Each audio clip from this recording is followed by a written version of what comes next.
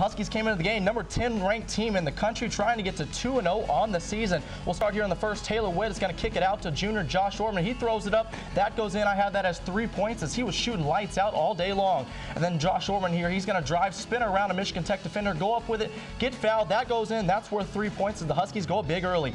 Then Taylor Witt, he's going to be down low here. And you see he's going to look for Matt Schneck.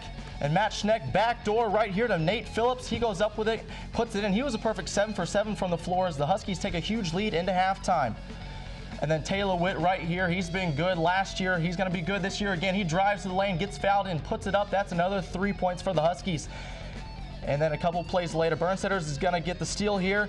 Witt's going to pick it up, throw it to Phillips, and then Phillips throws it to Burnsetter that puts it down, and the Huskies win this one 75-62. The Huskies had 12 steals in the game, and like I said, they win this one 75-62. And with that win, the Huskies moved to 2-0 on the season, and of that 75 points they scored on Saturday night, 27 of them were off of turnovers. Matt Schneck recorded his second double-double of the season already with 14 points and 11 boards. And next up for the Huskies, they'll travel down to Sioux Falls for the NSIC Holiday Hoops Fest.